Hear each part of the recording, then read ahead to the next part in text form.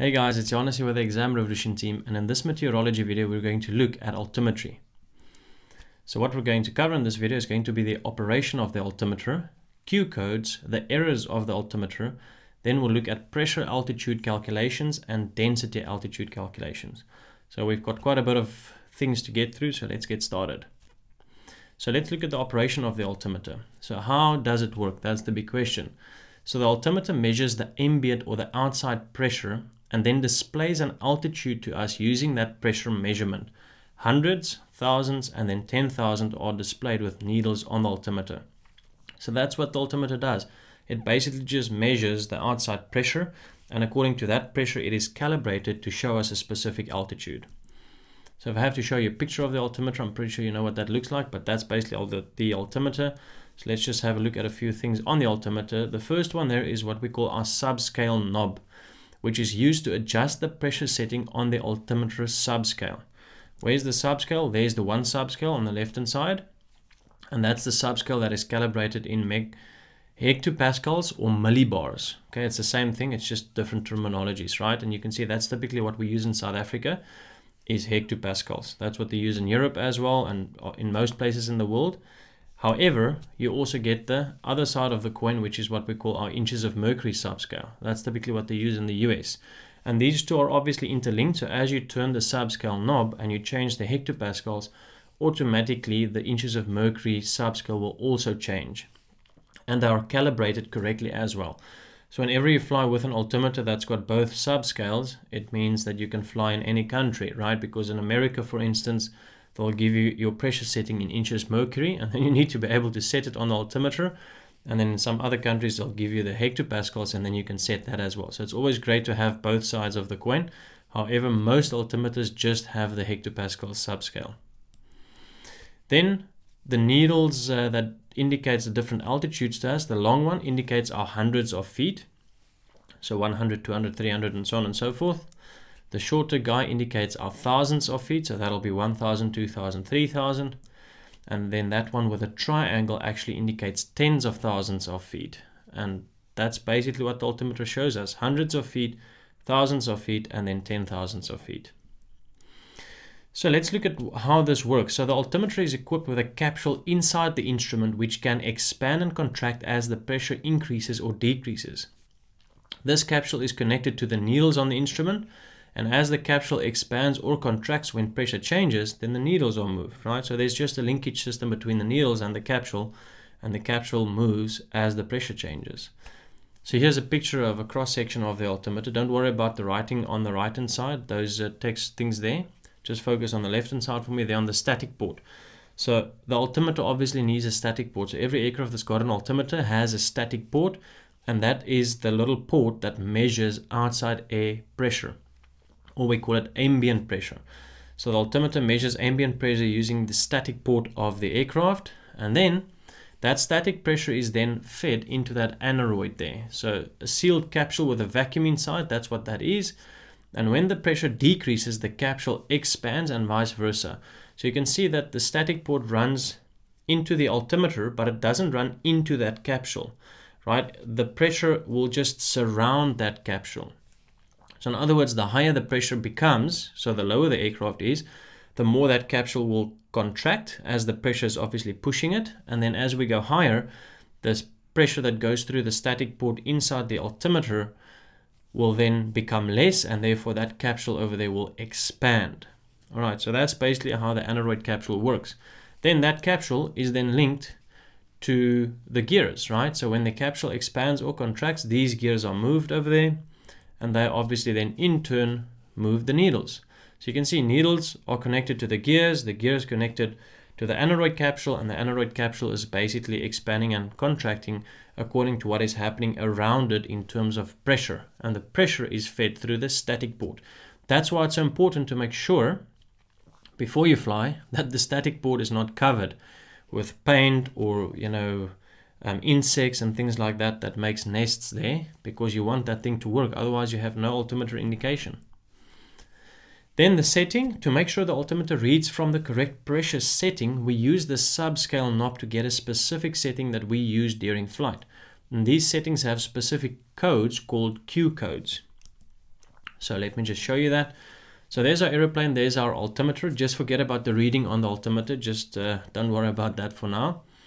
You can see this aeroplane is standing on a pressure line of 1000 hectopascals, right? So let's just imagine for theoretical purposes that the pressure where this aeroplane is standing on the ground is 1000 hectopascals. So what do? If we take our subscale, we turn the knob and we put 1000 hectopascals in the subscale. What is the altimeter going to do? It is going to read our height above this 1000 hectopascal line. Because essentially what we're doing is if we put a figure into the subscale of the altimeter, we are telling it, read my height above this pressure line. So essentially you're setting the reference for the altimeter. That's what you're doing when you give it a pressure setting in the subscale. Now, the altimeter in this case will obviously indicate 0 feet as you're on the pressure level that you have set on the subscale. So we've said to this altimeter, read my height above the 1000 hectopascal line, but we are on this 1000 hectopascal line.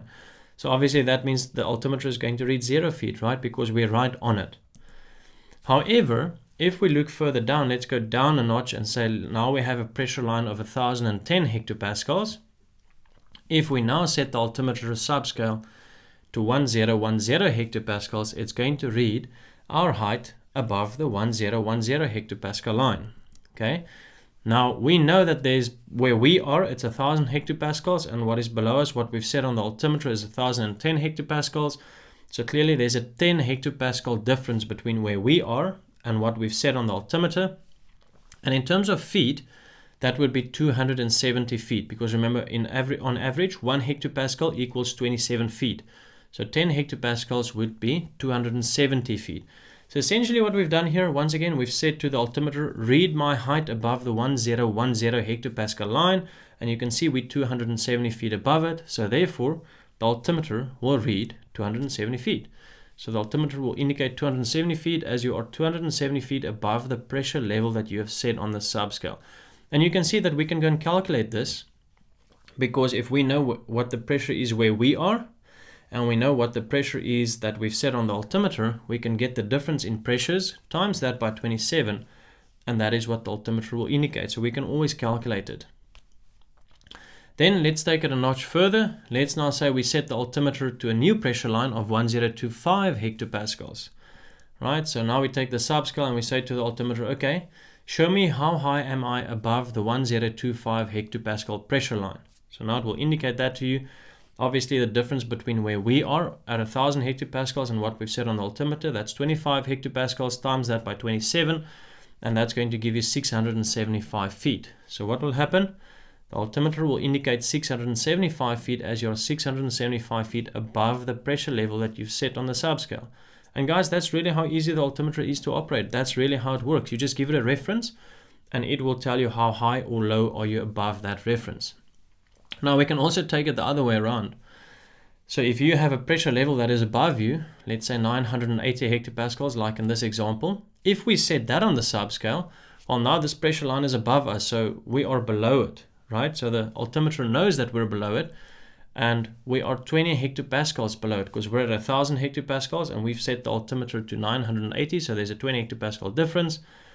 Times that by 27, and that will give us 540 feet. So what will the altimeter do now?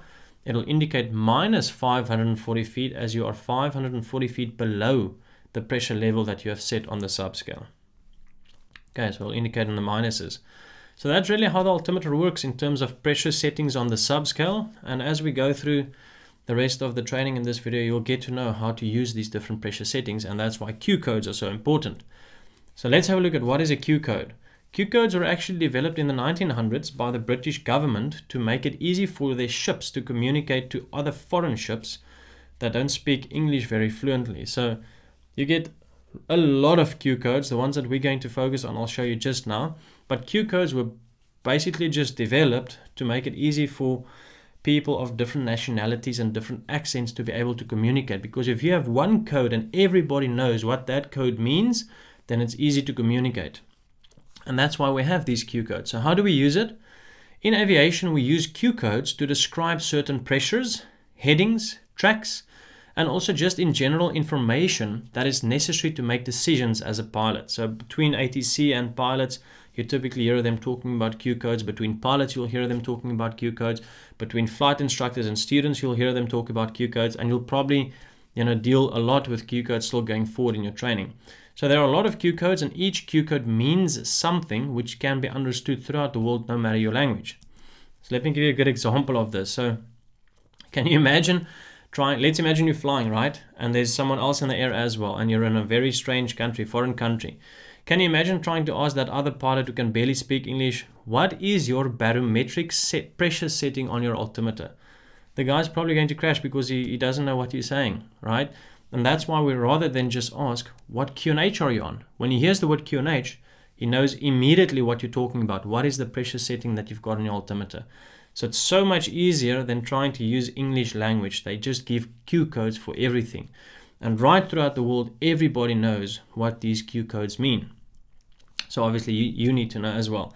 So the Q codes that we will look at is QFE, QNH, QFF, and QNE. I'll tell you which one is which and how each of these work just now. So let's start with the first one, QFE. So QFE is the pressure at field elevation. Hence the FE in QFE, the FE stands for field elevation. So QFE is the pressure at the aerodrome elevation, so at the airport itself. So this is the actual pressure when you're on the ground at the airfield, and it's measured with a barometer. So most airfields that's got ATC and that can give you QNH settings and pressure settings, they have a barometer which measures the air pressure, and so therefore they can measure what the air pressure is at the aerodrome, and that is called our QFE, pressure at field elevation. So if we have QFE on the altimeter, if we set that on the altimeter subscale, then the altimeter will reference the airfield pressure and will therefore show us our height above the aerodrome. Remember, whatever pressure setting you put into the altimeter subscale, that is the reference that the altimeter is working from. So if you put the pressure that is at aerodrome level, then the altimeter is going to constantly tell you how high are you above that aerodrome pressure. So essentially, how high are you above the aerodrome? Okay. Then an example of this, if the QFE, so the pressure at the aerodrome, is 1000 hectopascals, and this is set on the subscale of the altimeter will read our height above this 1000 hectopascal pressure line, which is the aerodrome. So there we are, we're standing on the ground there, it can be the runway or the apron, doesn't matter. There's 1000 hectopascals, that green dotted line over there. You can see the pressure at the aerodrome is 1000 hectopascals. That's what we call our QFE. And in this case, guys, if you set 1000 hectopascals on your altimeter, the altimeter will read 0 feet because you're on that line.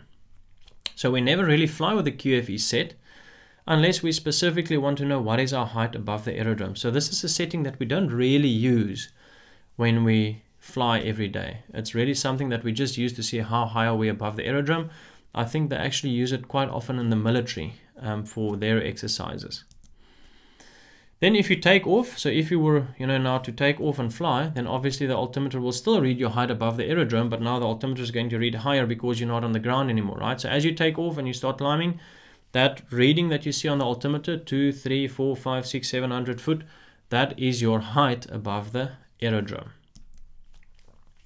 An example of a question in the exam, if an altimeter reads 0 when on the ground at an airfield, which datum is set on the altimeter subscale? And then they'll give you a few options, and that's obviously your QFE, because that is pressure at aerodrome elevation. So if you set that, the altimeter will read 0 when you're on the ground. Then when QFE is set on the subscale of an aircraft altimeter on the ground at an aerodrome, it will read, and then the answer is 0. Okay, so I'll give you a few options, 500 foot, 200 foot, or some other answers, but the answer is just 0. If it's QFE set on the subscale and it's at the aerodrome, it'll read 0, unless you've got a very high aeroplane, which is 20 or 30 feet high in the air, then the altimeter will obviously read that, right? And that actually happens, but that's not something for this video. Then if we look at the next Q code that we get, it's called QNH. So QNH is the pressure at field elevation, so our QFE, reduced to mean sea level. In other words, they take the QFE and then adjust that pressure according to ISA to get the pressure at sea level. So QNH is actually our pressure at sea level, but they use the QFE to calculate the pressure at sea level. So how does that work? So there's our little 172 again. and it's standing on that 1000 hectopascal line with our QFE set over there, and the altimeter we know will read 0. Okay. Now let's imagine sea level is 270 feet below us. In other words, they can say that the elevation of the aerodrome is 270 feet. So we're 270 feet above sea level. And that's something that we know. We know the elevation for all the aerodromes because they can actually measure that, right? So we know for a fact that we're 270 feet above sea level. And the pressure at the aerodrome is 1000 hectopascals. So now it's easy. Now they take 270 feet, they divide that by 27 because 1 hectopascal is 27 feet, and then they get 10 hectopascals. So that means from our aerodrome to sea level is going to be 1000 plus 10, because it is 1000 hectopascals at aerodrome, plus 10. That gives us 1010 hectopascals QNH. And that's really how they calculate it. Now you don't have guys sitting there doing these calculations every day. They've actually got systems installed that can do these things automatically, but that is what QNH is. It is a calculated pressure at sea. They don't have a barometer at sea level that measures the air pressure. They calculate it using the ISA rule of 1 hectopascal is 27 feet. So they really just measure the pressure at the aerodrome and then reduce that to sea level. QNH on the altimeter. If we set the QNH on the altimeter subscale, the altimeter will reference the sea level pressure and will therefore show us our height above the sea. And this is called altitude. And this is the one that we fly with mostly, is QNH, right? You'll see there's another one that we use, flight levels, which is QNE. But QNH is the one that we use mostly. And this is probably typically what you're going to use for your flight training. Always the QNH. So an example of this, if QNH, so the pressure at sea level that they have calculated, is 1010 hectopascals, and this is set on the subscale, the altimeter will read our height above this 1010 hectopascal pressure line, which is then our height above sea level, and that is called altitude. So there we are on the ground. The altimeter will read 270 feet, right? You can see if we set 1010 hectopascals on the altimeter, so we tell the altimeter to reference that blue dotted line at the bottom of the screen, which is sea level, the 1010 hectopascal line. So with 1010 set on the altimeter, it will read 270 feet because that's how high we are above the blue dotted line. Obviously in the air, as we start climbing, altitude will start to increase, but still the altimeter is going to reference sea level as our reference. So in other words, it'll continue to tell us how high are we now above sea level.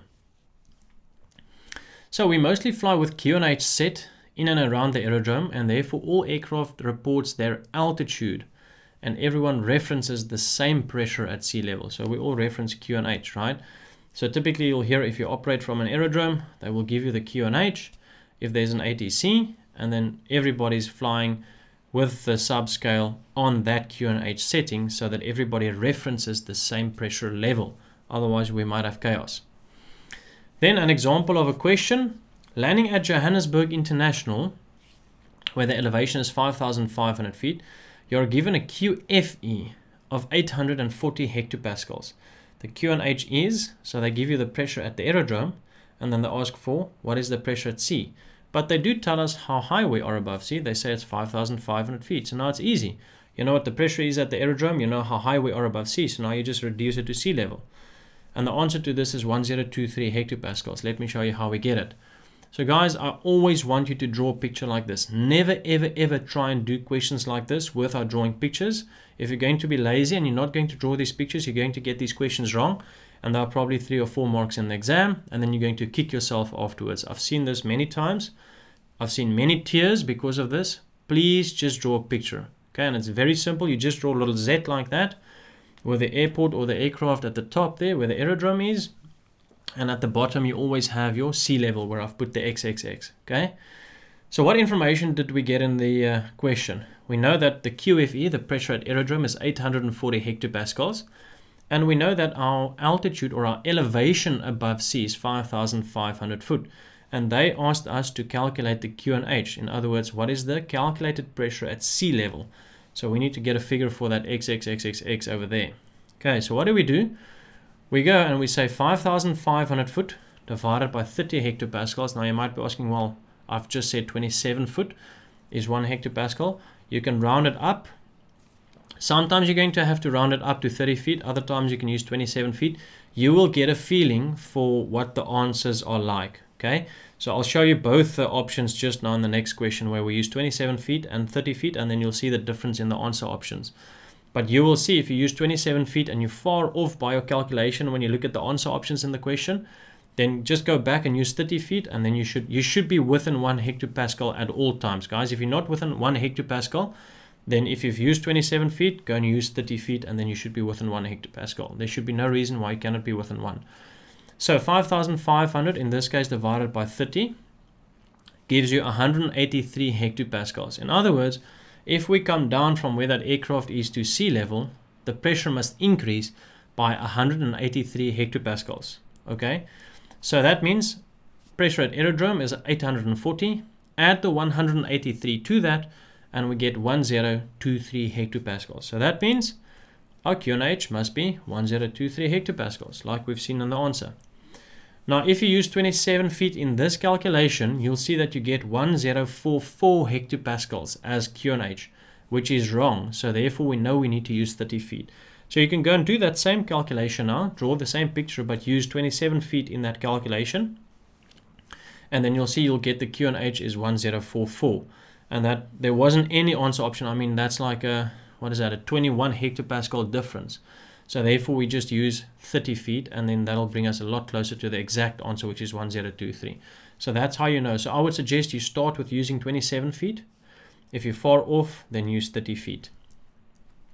Another question. The QNH at an airfield with an elevation of 360 feet is 1015. What is the QFE? And then you can see in this question they actually said use 30 feet as 1 hectopascal. Okay. Now in this case, don't get confused. They're saying the QNH at an airfield. It doesn't mean that the pressure at the airfield is 1015 hectopascals. It just means that the pressure at sea level measured from that airfield is 1015. So don't get confused between that. Now they're asking what is the QFE. So we need to calculate what is the pressure at the aerodrome. So QNH is always the pressure at sea. Answer to this, 1003 hectopascals. So let me show you how to do that. Same story as always, guys. Draw the little Z, draw the little picture that I'm telling you to draw. We don't know what the pressure is at the aerodrome, XXX over there. We know what the QNH is. That's our pressure at sea level. It's 1015. What other information do we have? We know we are 360 feet above sea level. Okay, so we've got that. Then we take 360. They said in the question, use 30 feet for 1 hectopascal. So we go 360 divided by 30, and that gives us 12 hectopascals. Now be careful. The aerodrome is above sea level. So you don't increase the pressure. You must decrease the pressure. So then we go 1015 minus the 12 hectopascals, and that gives us 1003 hectopascals.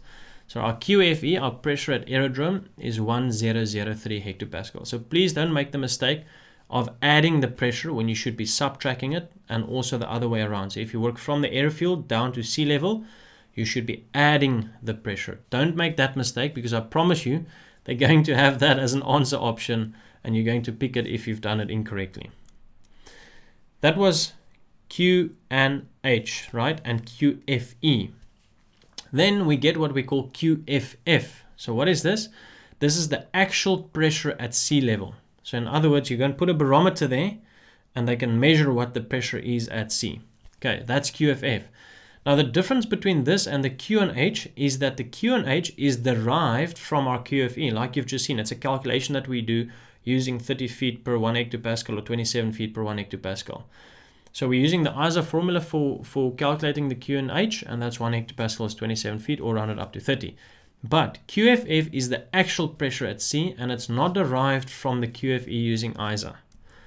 So if we put QFF on the altimeter, well, we never really use the QFF on the altimeter, as we cannot have barometers all along the coastline to give us the exact pressure setting at sea. That's why we use QNH. So they just measure the pressure at the aerodrome, reduce that to sea level, and then that's the QNH that we operate from at that aerodrome. We can't have barometers all along the coastline giving us pressures. Then if we need to do a comparison, QNH and QFF will be the same. So the actual pressure at sea level versus the calculated pressure at sea level, which is Q and H, will be the same under ISA conditions. So when it is ISA, 15 degrees Celsius outside, temperature lapse rate of 2 degrees Celsius, air is dry and uniform, that whole story, right? But it will differ if conditions are not standard. So anything that's not ISA will cause the QNH and the QFF to differ.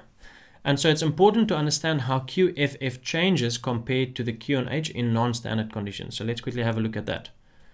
So there we have 3 blocks of air, right? Let's look at the middle one first. Here you can see there are 8 molecules in that block of air, the round blue circles, and that's an ISA block of air. So we assume that that block of air conforms to the ISA condition. So you can see those 8 molecules weigh 1 hectopascal at the bottom of the block, and those 8 molecules are spread vertically over a distance of 27 feet. And that's what ISA says, right? ISA says that 1 hectopascal is equal to 27 feet. Okay, so let's just use that as our reference. If we go to the left-hand side, now the air is colder than ISA. Okay, what happens? We know that colder air contracts. It's more dense. The air molecules move closer to each other. So there are still 8 air molecules in that block because they're now closer to each other. So they still weigh 1 hectopascal of pressure. However, you can clearly see that they're not so far spaced from each other, right? So instead of being 27 feet vertically, the block of air is now only 20 feet vertically high. Okay, so in other words, 1 hectopascal of air is now equal to 20 feet instead of 1 hectopascal of air that is equal to 27 feet. So when the temperature is colder than ISA, the block of air will be condensed and it will be contracted. So therefore it will be less than 27 feet. And 20 feet is just an example, guys. Anything less than 27 feet would be good. Obviously, the colder it becomes, the smaller that block becomes. Then on the right-hand side of ISA, we've got our 8 molecules again. However, because the air is warmer than ISA, they obviously expand. So they're further away from each other, meaning that although there are still 8 molecules, they all weigh 1 hectopascal. So you can see all the pressures are the same. But look at the vertical extent of that block. It's now 35 feet as an example. Anything more than 27 feet would be good. But any temperature warmer than ISA would mean that our air is vertically more than 27 feet high. That is an important concept to understand. So now let's have a look at, remember we're now going to make a comparison between QNH and QFF. So let's look what happens when the conditions are ISA temperatures. So when it is actually ISA temperatures outside. So there's our airport. We're 1,000 feet above sea level. Our QFE, as an example, let's just say the pressure at aerodrome is 1,000 hectopascals. Okay. So now if we take ISA conditions, we know that one block of air that equals 1 hectopascal is 27 feet high. So we know we're 1,000 feet above sea level. So if we go 1,000 feet divided by 27 feet, then we get 37 hectopascals. So 1,000 hectopascals, which is our aerodrome pressure, plus the 37 hectopascals gives us 1037 hectopascals. So that is the Q and H. Remember, we've calculated this. So therefore, it's 1037 hectopascals as a Q and H. This was in ISA conditions, right? Now, because of ISA conditions, the actual pressure at sea, if you were to take a barometer and you're going to hold it there at sea level, it'll probably also measure the pressure at sea as 1037 hectopascals. Why? Because it is ISA conditions. So the QNH of 1037 was calculated with the assumption that 1 hectopascal is 27 feet. So on a standard ISA day, your QNH and your QFF will be the same. Okay, that's important to understand. Now, but conditions are not always such that 1 hectopascal equals 27 feet. So let's see what happens to QFF on a colder than ISA day. And that's why I've shown you those different air blocks, right? So that you can see how the one contracts and the other one expands. So exactly the same scenario now with our airfield and how high it is above sea. Only difference now is going to be that the temperatures outside is now colder than ISA. So conditions colder than ISA temperature, let's see. Once again, let's say our QFE, our pressure at aerodrome, is 1,000 hectopascals. You can see on the left hand side was our ISA blocks, right? They were all 27 feet.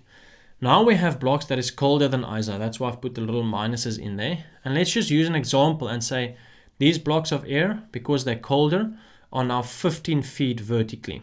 Okay, so we can't use 27 feet in our calculation. We need to use 15 feet because the air is colder.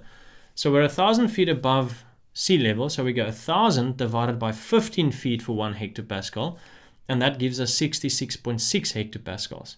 Then we go 1000 plus the 66, so our aerodrome pressure plus the 66 by the amount, 66.6 is the amount by which it will increase down to sea level. And that gives us 1066.6 hectopascals. So in other words, what have we calculated? Our QFF, right, on a colder than ISA day will be 1066.6 hectopascals, while we would have calculated our QNH as 1037 hectopascals. Remember, you're never going to change the 27 feet when you calculate the QNH, right? It stays as if you're using ISA conditions. Whether it is colder or hotter than ISA, doesn't matter. We always use 27 feet to calculate the QNH. So the QNH right throughout will always remain 1037.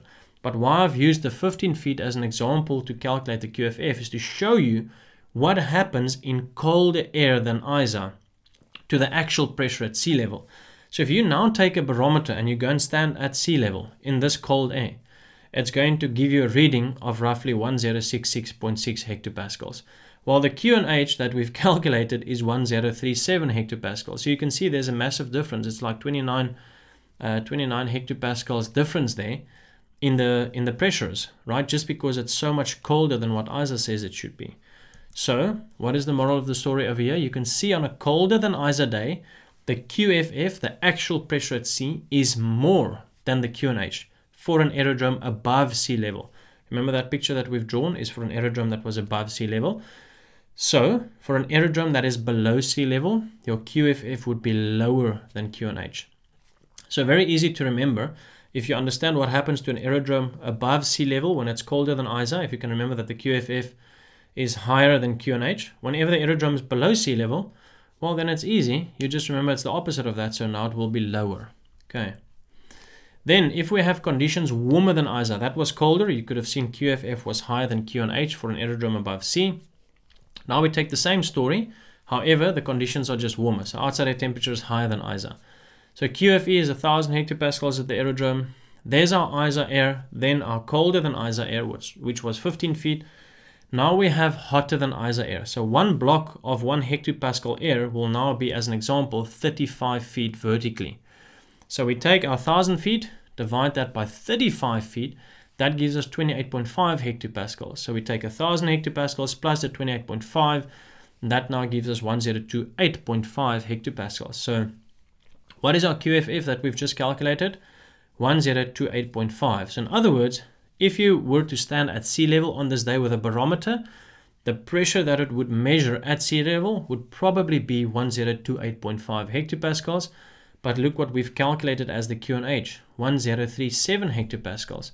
So according to the QNH calculation, it's actually, a higher pressure at sea than what it actually is, and that is because the air is warmer than ISA. Okay, so QFF is lower than QNH on a warmer than ISA day. So you can see on a warmer than ISA day, QFF less than QNH for an aerodrome above sea level. Once again, for an aerodrome below sea level, your QFF would be higher than your QNH, so just the opposite. So guys, there's a little table for you for QNH and QFF conversions. Make sure that you understand this. I don't want you to go and study this table like a parrot, please. This is really just a reference so that you can see how easy it actually is to remember these things. But I want you to try and think of the pictures and the way that I've explained it to you using those pictures, because that's how you're going to understand it. Studying this table like a parrot is not going to get you through the exam, and it's not going to help you understand this stuff properly. Okay, so on the left hand side you can see it's just the elevation of the aerodrome above sea level, then if it was at sea level, and then if it was below sea level. Just out of interest sake, you can see if the aerodrome is at sea level, the middle table or the middle column, then you can see it doesn't matter what the pressure, what the temperature is doing, your QNH and your QFF will always be the same. And it makes sense, right? Because your aerodrome is right at sea level. So it doesn't matter how the pressure or the temperature changes, the aerodrome is right there where the sea level is. So QNH and QFF will always be the same. The one that we've done is the first column. That was for an aerodrome above sea level. And you can see once again, if you have ISA conditions, then your QNH and your QFF will be the same. What you've calculated and what the actual pressure at sea level is will be the same.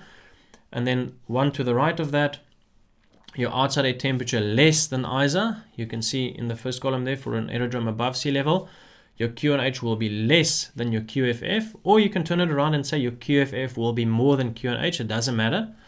And then the last column, if your outside air temperature is higher than ISA, so it's a warmer than ISA day, then your QNH will be more than your QFF, or QFF will be less than QNH.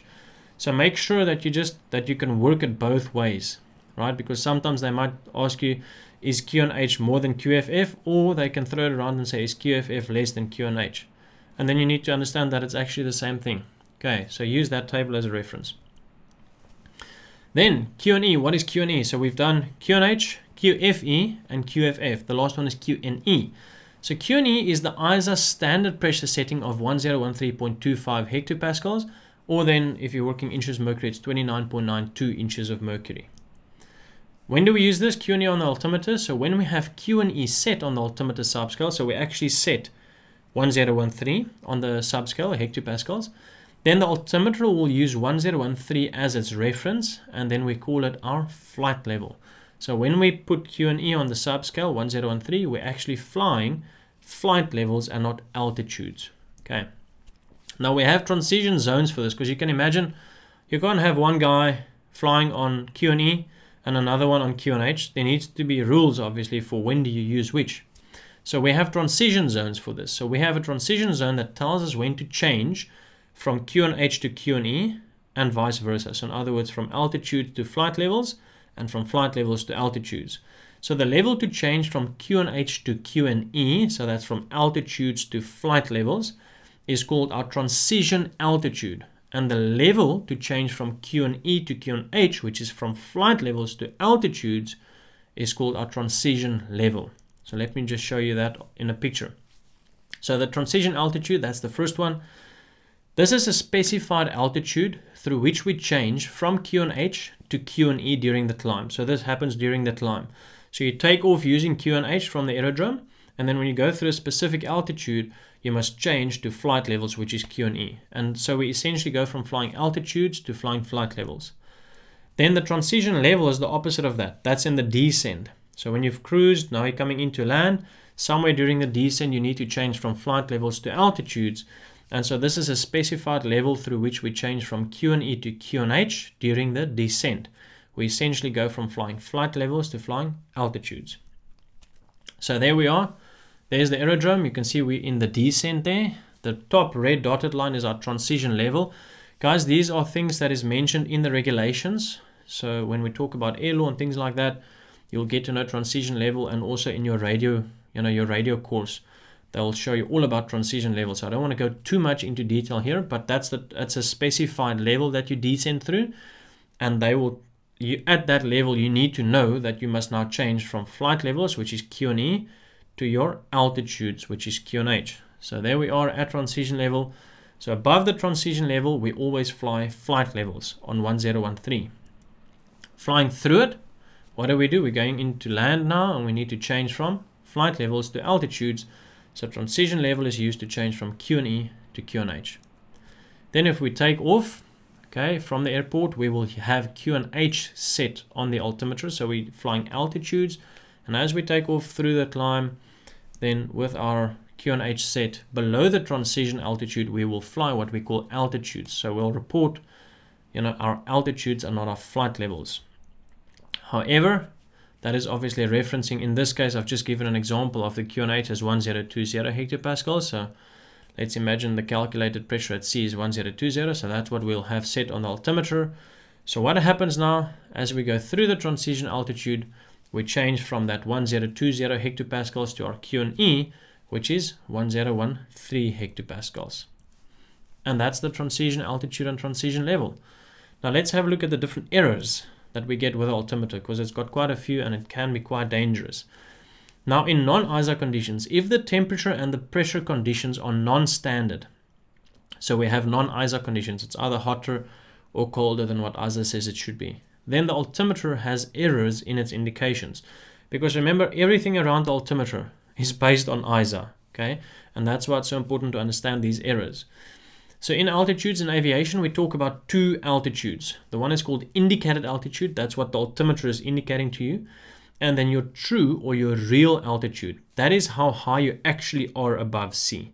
So if I could take a tape measure from sea level to where your aeroplane is and I pull it up like that and I can go and measure you're at 10,000 feet, that would be your real altitude. We don't reference the indicated altitude for that. So indicated altitude is what the altimeter shows as your altitude, so inside the cockpit.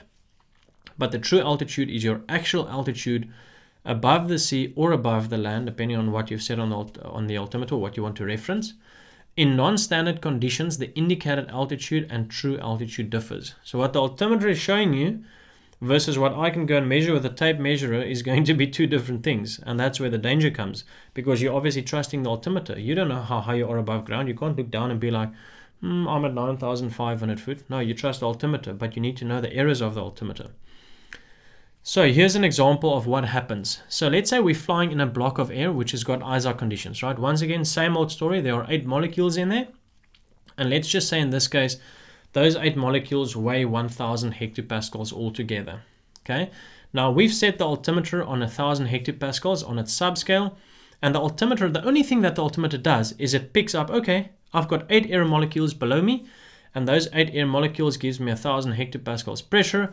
And so I can tell you by using that we are at 10,000 feet. So the indicated altitude will be 10,000 feet. That's what the altimeter shows us. However, because it's ISAR conditions, if I take the tape measurer and I go and measure how high you are above the sea, then your true altitude will be 10,000 feet. I will get 10,000 feet on the tape measurer because it's ISAR conditions. So what the altimeter is telling you is actually true. It's not lying because the conditions are such that it is ISAR. Okay, so the altimeter is correct in this case. However, let's go to an air mass which is colder than ISAR. Now we know that in a colder than ISAR air mass, what happens? The air is more dense, so the molecules contract. So look how close those 8 molecules are now. But let's keep the pressure the same. It's 1,000 hectopascals. So once again, guys, the altimeter only sees, oh, okay, below me there are 8 air molecules. It's weighing 1,000 hectopascals. So what does it think? Well, I'm at 10,000 feet. That's the only thing that the altimeter knows. It doesn't know how high you are above ground, above sea. It just measures the pressure. So as long as the altimeter sees 8 air molecules below it and that it weighs 1,000 hectopascals, it's going to tell you we are at 10,000 feet. And that's what it does. Your indicated altitude is 10,000 feet because there's 8 air molecules below you. However, if I now take the tape measurer and I go and measure from sea to where you are, it's probably going to give me something like 8,000 feet. Once again, just an example, it might be 9,500, might be 9,000. I've just used an example as 8,000. So your true altitude is 8,000 feet, but the altimeter is saying you're at 10,000 feet. That's a 2,000 feet difference. So can you imagine that if there was an 8,000 feet mountain ahead of you and your altimeter is showing you're at 10,000 feet, you will fly into the mountain because you're actually flying at 8,000 feet, although the altimeter is saying you're flying at 10,000 feet. So that is why it's so important to make sure that your terrain clearance is always huge. You don't want to clear a mountain by just 1,000 or 2,000 feet because this happens with the altimeter. So in colder than ISAR air, okay, the altimeter is what we call overreading. Why is it overreading? Because it's showing we're at 10,000 feet, but we're actually at 8,000 feet. And as you can imagine, that is obviously very dangerous. Like I've just mentioned to you, you might fly into terrain. Okay. So remember that in colder than ISAR air, the altimeter is overreading because the air is more dense. However, if we go to the other side of the spectrum with warmer than ISAR air, we know now that these 8 molecules of air are expanding, right? So once again, the altimeter doesn't care. It says, okay, I've got 8 air molecules below me. You've set 1,000 hectopascals on my subscale. I can pick up, we're at 10,000 feet because I've got 8 air molecules below me. That's all that it's looking for, just the pressure. So in other words, the altimeter once again in this case is going to show you, yep, we're at 10,000 feet. That's your indicated altitude. However, if I come with a tape measure and I can put it from sea level to where your airplane is flying in the air, I'm probably going to get something like 12,000 feet. That would be your true altitude. So where air is warmer than ISAR, the altimeter is under reading. Now obviously, this is not as dangerous as the other one where it is overreading, right? You would rather want the altimeter to underread. So here it's saying you're at 10,000 feet, but you're actually flying at 12,000 feet, which is fine. Okay, you'll clear the mountain. So you can see it's quite dangerous, right? Now the altimeter's got two errors, pressure error and then the temperature error. And I've actually combined them in those previous illustrations. I've quickly combined them, but let's take them each and see what happens. So let's take the pressure error first. This is when the indicated altitude and the true altitude differs due to non-standard pressure. So in other words, if the pressure at sea is not 1013 hectopascals like ISA says it should be, then your altimeter has got an issue. It's not reading correctly. So let's have a look. So let's start with a block in the middle, the ISA pressure, right? We know by now that when we have ISA conditions, the altimeter is going to read correctly. 10,000 feet displayed on the altimeter will be 10,000 feet in true altitude terms. So there we are, it's correct. Then to the left, if it's colder than ISA, well, let's rather just say the pressure is higher than ISA. So sorry, I forgot to mention that, guys. Look in the middle, the picture in the middle, you can see at the bottom it's 1013. That's our ISA pressure, okay? Then the one to the left, I've increased the pressure to 1025 hectopascals, and clearly you can see the air molecules are closer. Okay, so now we're in a high pressure area. What will happen? The altimeter is going to overread. Okay, the same as what it does with colder than ISA air. So in a high pressure scenario, the altimeter will overread. Dangerous. In a low pressure scenario, it's almost like we have warmer than ISA air. The altimeter will underread. Okay, and you can see the pressure that I've put down the right hand side is 1000 hectopascals. So why do we have this scenario? Well, remember, low pressure, the air molecules expand. High pressure, the air molecules contract. And that's why we have this scenario over here. So please remember, high pressure, altimeter overreads. Standard pressure, it's correct. Low pressure, it's going to underread.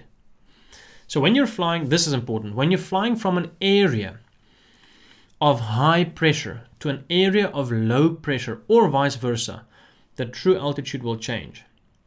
So if you decide you're going to fly from point A to point B, and at point A you have a pressure of 1030 hectopascals, and at point B you have a pressure of 1000 hectopascals, there's a 30 hectopascal difference between point A and point B. So if you continue to fly from point A all the way to point B on your 1030 hectopascal setting, you might have issues.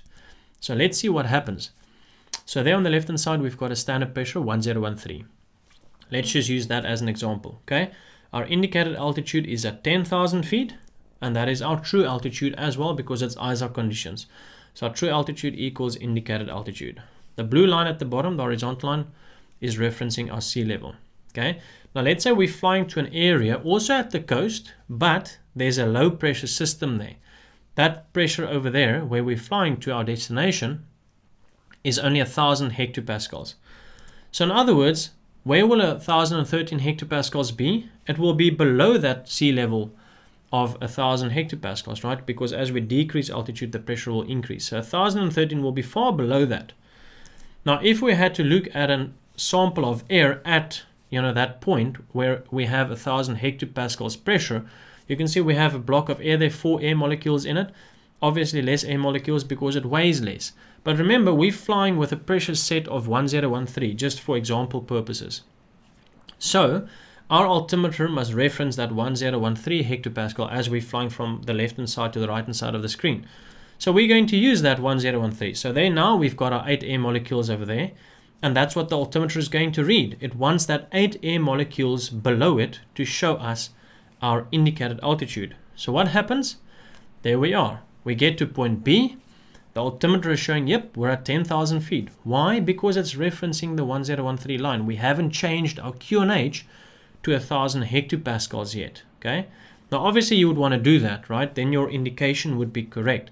But what I'm trying to show you here is that if you're flying from a high to a low pressure and you're not changing your QNH, what will actually happen with the aeroplane? So here it's showing that we're at 10,000 feet, but Johannes comes with a tape measurer and he measures from sea level to where you are. And I say, nope, you're at 8,000 feet, right? Because that is your true altitude. That's really how high you are above sea. But look at what the altimeter says. It's saying you're at 10,000 feet because it's referencing that red dotted line at the bottom of the sea. And that's just because that's the pressure setting that you've given it, right? And that is the problem flying from a high to a low pressure because that's what your flight path looks like.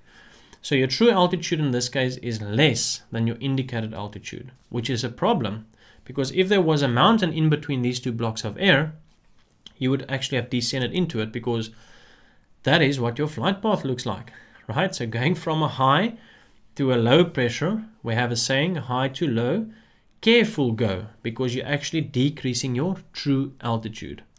So remember this, high to low, careful go. Your true altitude is decreasing. Guys, this is vitally important for the exams, but also for practical flying purposes. Now, the opposite of this will happen when you're flying from a low pressure area to a higher pressure area. Your true altitude will increase.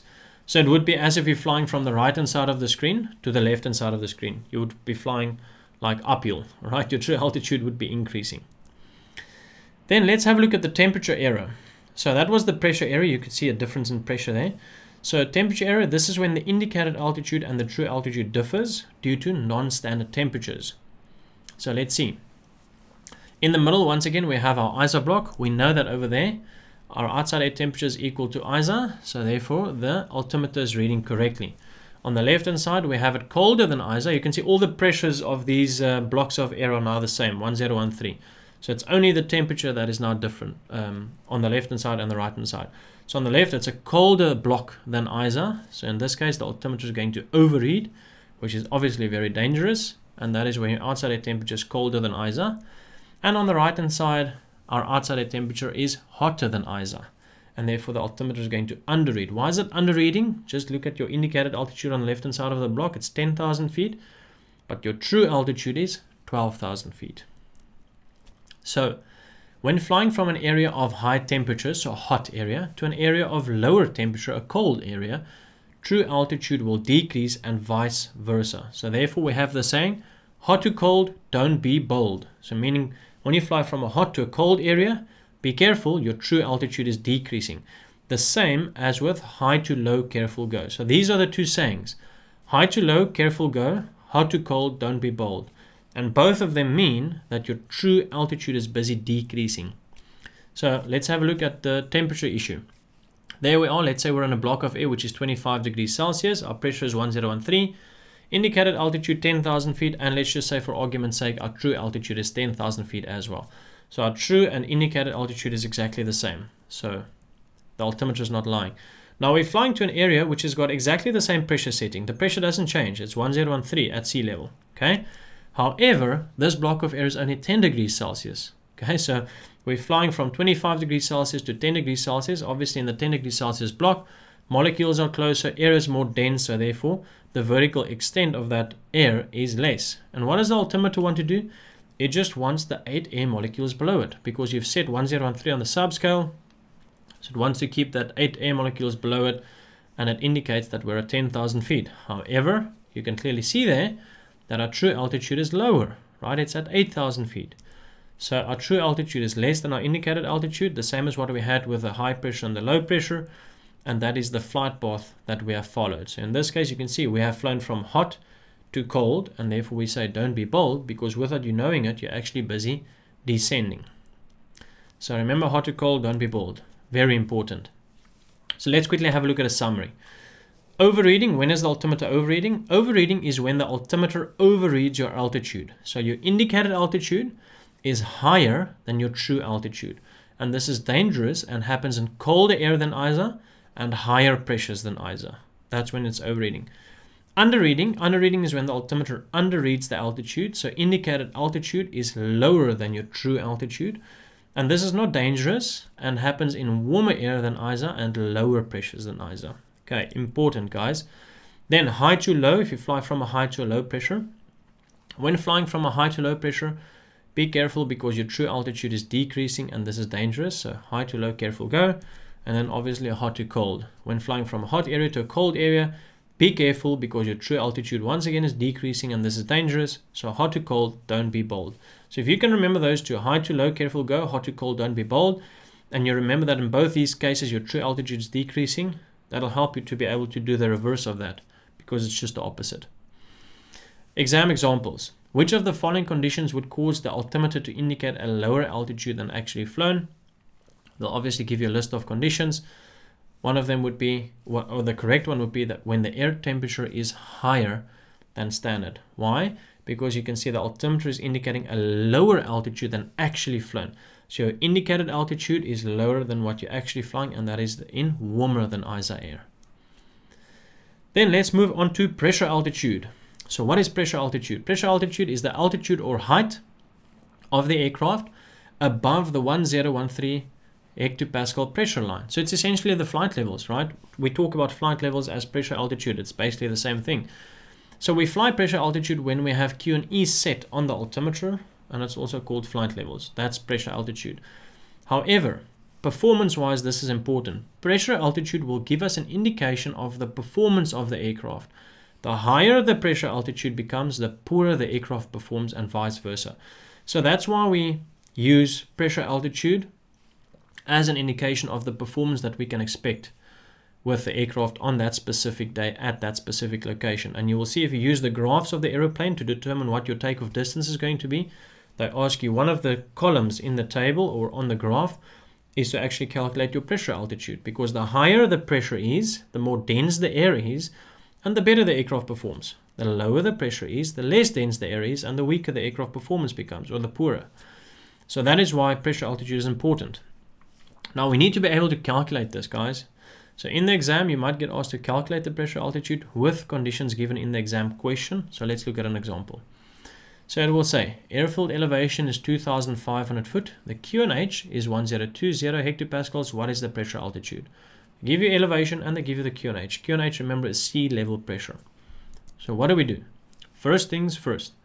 Picture, picture, picture. Please don't try and do this without a picture. Draw your Z picture. Put in your Q and H there at sea level, because that's the pressure at sea level, 1020, and put in your elevation there of 2,500 foot. The next thing we need to do is, remember, we're calculating pressure altitude.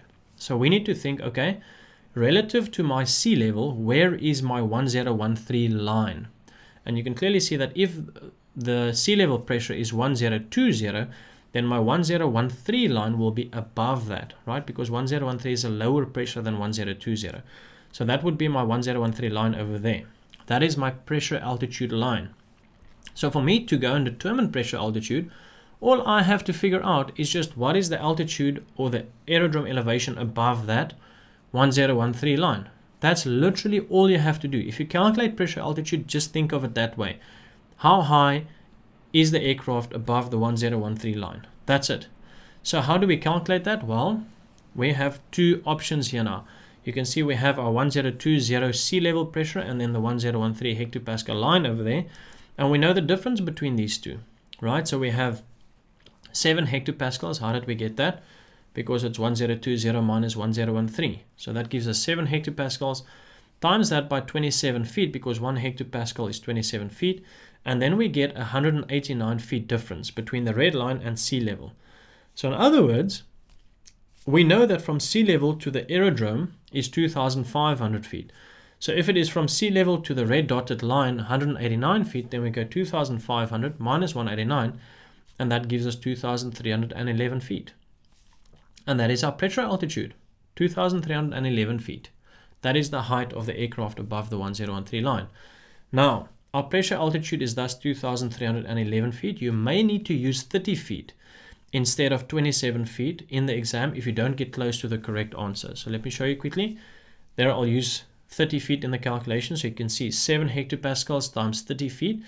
That gives us 210 feet. And then we go 2,500 minus 210. That'll give you 2,290 feet pressure altitude. Now, obviously, guys, you need to understand, what does this tell you? Like, okay, we've calculated pressure altitude 2,290 feet, but what the hell? What does it mean? Whoops, sorry, I need to go one back. So 2,290 just means that the pressure altitude that the aircraft is operating from is 2,290 feet. So you can see the aerodrome is actually 2,500 feet above sea. However, the aircraft is operating as, the performance of the airplane would be as if it's flying from 2,290 feet. Why? Because of the high pressure at sea. Look there, the pressure at sea is 1020, right? So because we have a nice high pressure at sea, the aircraft is performing better, and that's why we'll get performance as if we're flying from 2,290 feet instead of 2,500 feet. Okay, then airfield elevation, another question, is 2,500 feet. QNH 1005 hectopascals. What is the pressure altitude? So I'm going to throw it around a little bit now. So there we draw the same picture. You can see exactly the same. However, our pressure at sea level is 1005 hectopascals, not 1020. So now we need to ask ourselves again, okay, where's the 1013 line? Okay, and it's going to be below it because 1013 is a higher pressure than 1005. So it can't be above sea level. It must be below sea level, right? So what do we have to calculate? For pressure altitude, we need to know how high is the aerodrome or the aircraft above that 1013 hectopascal line. So if we want to get that, well, we get the difference between sea level and the 1013 line. That is 8 hectopascals times that by 30 gives us 240 feet. Now remember, don't just be, in the rhythm of just subtracting the 240 from the 2500. You can see the green arrow is now longer, right? So from the red line to where our aircraft is now going to be a higher altitude or elevation than the 2500. So we go 2500 plus the 240 feet that we've calculated. So now our pressure altitude is 2740 feet. So now you can see it's the opposite, right? So because of the low pressure we have at sea, which is 1005, it's as if we're operating from an altitude of 2740 feet, although the aerodrome is only 2500 feet above sea. So if the sea level pressure, the QNH, is higher than ISA, so higher than 1013, then your pressure altitude is lower than your elevation and vice versa. You've just seen that. If your QNH is the same as ISA, so if our QNH at sea level was 1013, then obviously our pressure altitude and our elevation will be the same, because then your red dotted line will lie on sea level. So you'll basically just calculate your pressure altitude from sea level, and that is the elevation, so then they are the same. So very important, the lower the pressure altitude, the better the aircraft performance will be, and vice versa. As an example, for the exam, aerodrome elevation 4,600 feet, altimeter setting is 1,000 hectopascals. What is the pressure altitude? And they will tell you, use 1 hectopascal equals 30 feet.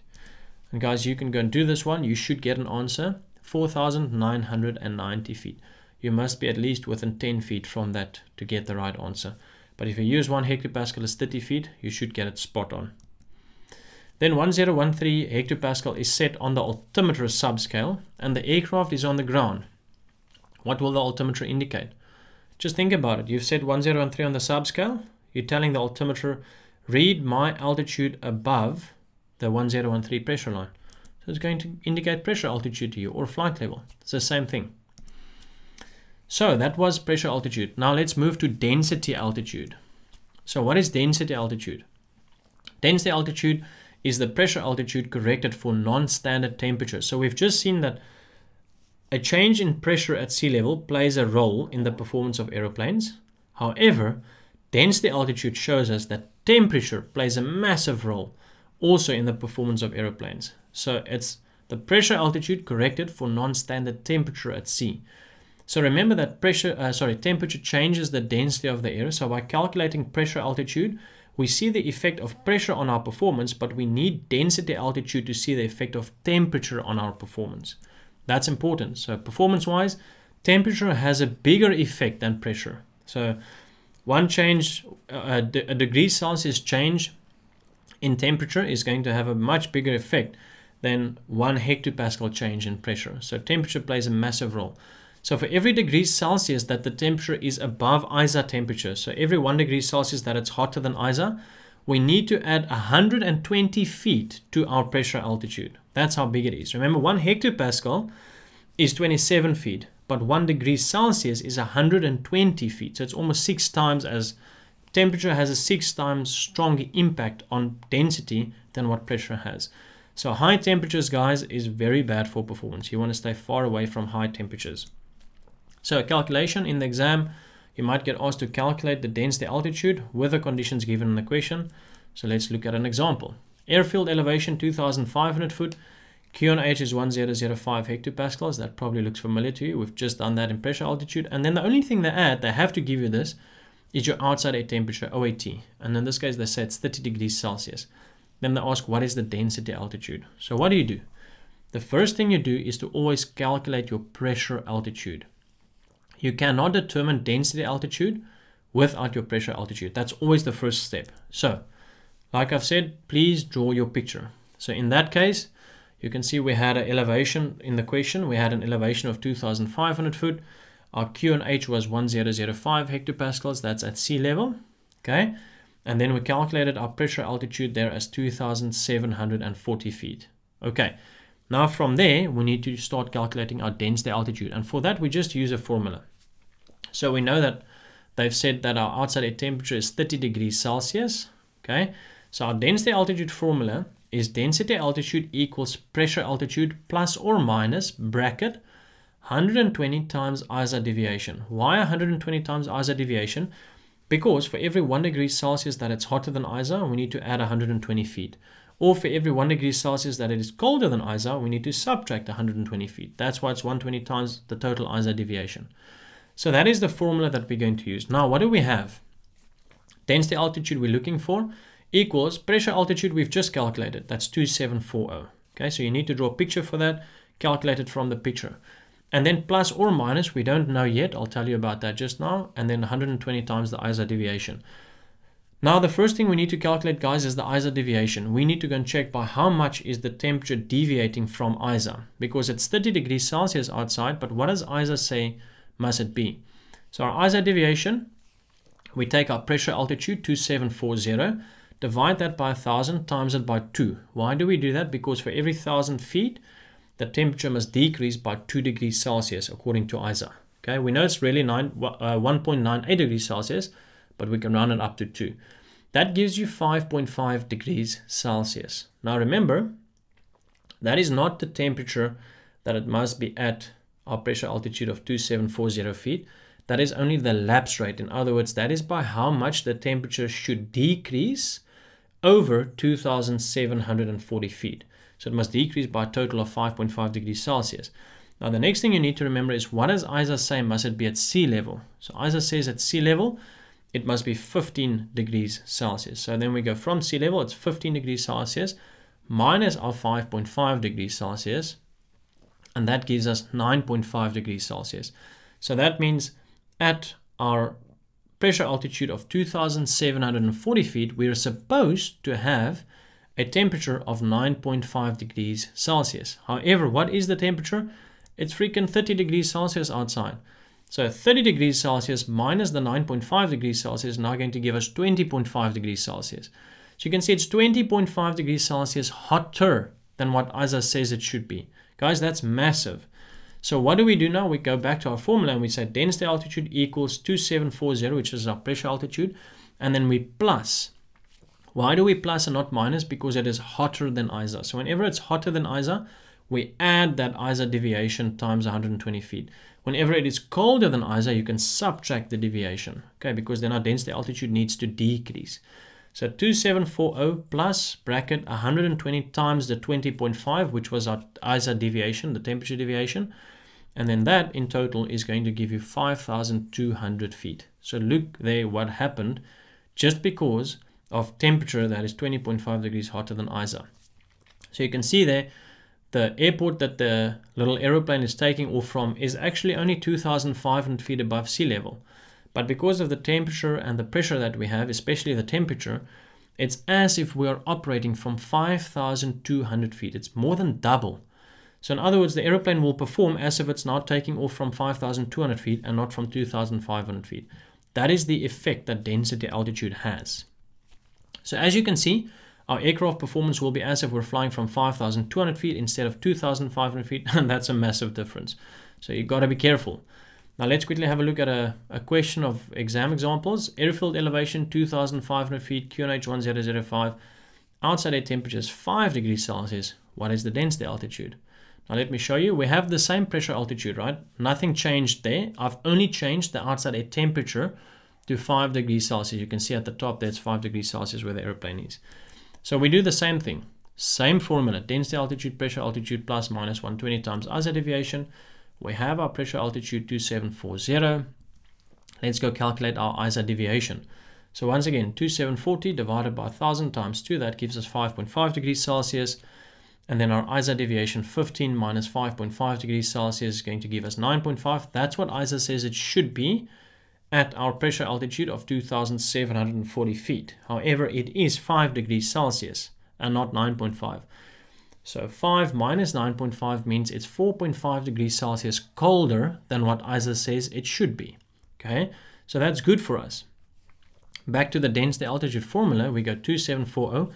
Now we minus, because it's colder than ISA, minus 120 times 4.5, and then we get a density altitude of 2,200 foot. Okay, so you can see how good temperature can also be for us, because although we're operating from an airstrip that is 2,500 foot above sea level in elevation, the aircraft is going to perform as if it's flying from 2,200 foot elevation.